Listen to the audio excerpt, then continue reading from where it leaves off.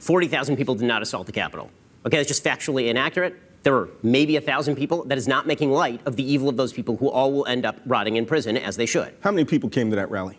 Were all of those people assaulting the Capitol? Is that your contention? They all marched on the Capitol, and then the leading edge attacked the building. They all marched on the Capitol. It's just inaccurate, Malcolm. Yeah, it isn't. No. Yes, no. It is inaccurate, Malcolm. Facts, Ben.